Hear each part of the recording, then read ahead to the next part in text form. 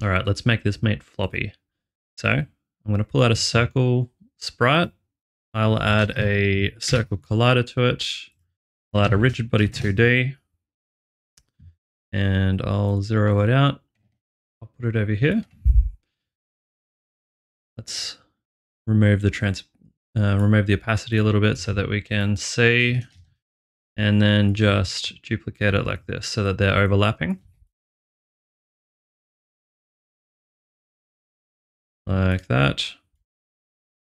Now on the first set, not including the very last one, let's add a hinge joint 2D to it and set limits, and we'll make the angle limits -10 and 10. That will restrict its movement. So basically, if we didn't set limits on this, it would just completely flop around and it doesn't look too good. So now, grabbing my first circle, I'm going to drag my second circle into the connected rigid body. And then moving on to the second circle, I'll drag my third one, and so on, until we reach all the way to the end.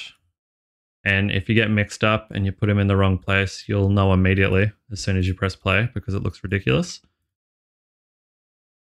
And the last one. And if we just remove the mate there, this should actually just flop as it is.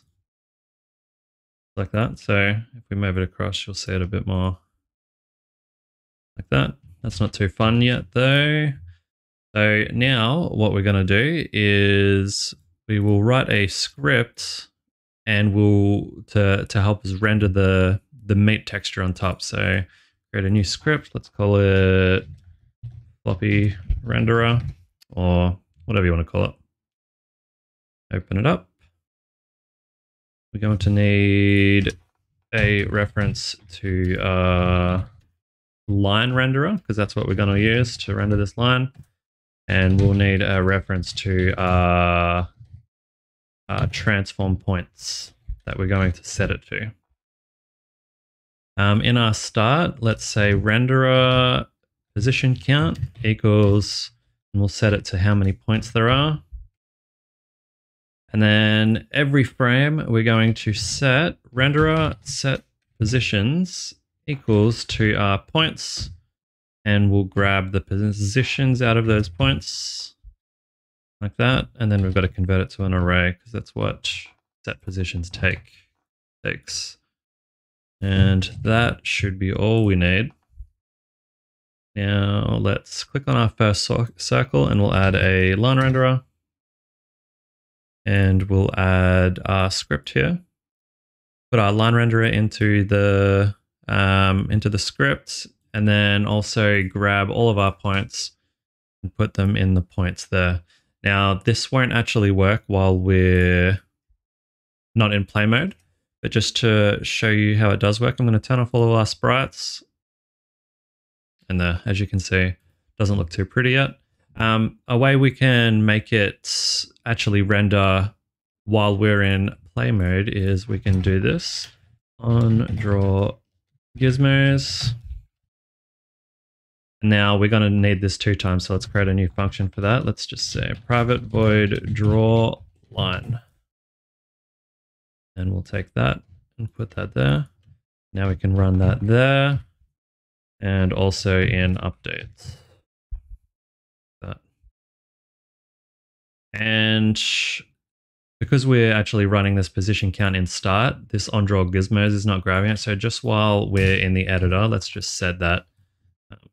That won't run actually in play mode or when you compile your game. So it doesn't matter about the performance too much. Yeah, it's a little bit jagged on the end there. So you can actually come down to your line renderer and you can add some end cap vertices. And it makes it a little bit more like a patty. All right, so to get our little mate texture on there now, what I'll do is I'll create a material, call it mate. I'll drag my mate onto the albedo or whatever you're using. I'll make this a default sprite texture. Now on our line renderer, we'll drag the mate onto there and you'll see a few things. One, it's not actually going all the way to the edges here. And 2, we've got this silly little thing on the end here. So to get rid of the little thing on the end, just remove your end cap vertices like that. And to make sure it goes all the way to the end of our collider here, on your first one, create a child and just call it left. Don't have any colliders or rigid bodies on this. It's just a little placeholder. On the right here, call this one right, like that. And now on our line renderer, we have to just rearrange these a little bit. So let's restart that.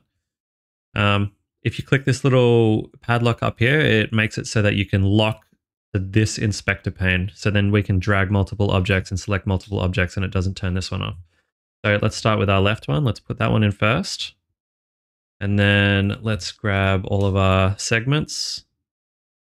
And then finally just put the right one in. So now, as you'll see, it goes all the way to the edges. And now, if we press play, we've got our floppy piece of meat. That looks pretty cool. To make a prefab of this, just select the middle one, create a game object. Let's call this ingredient, and then take it out, and then just parent all these segments to the ingredient,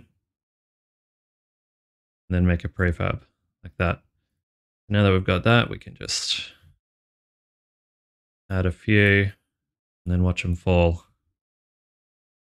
There we go. Looks pretty cool. So you can make like a bunch of ingredients. I actually made a game using this technique. It's called Floppy Burger if you want to check it out.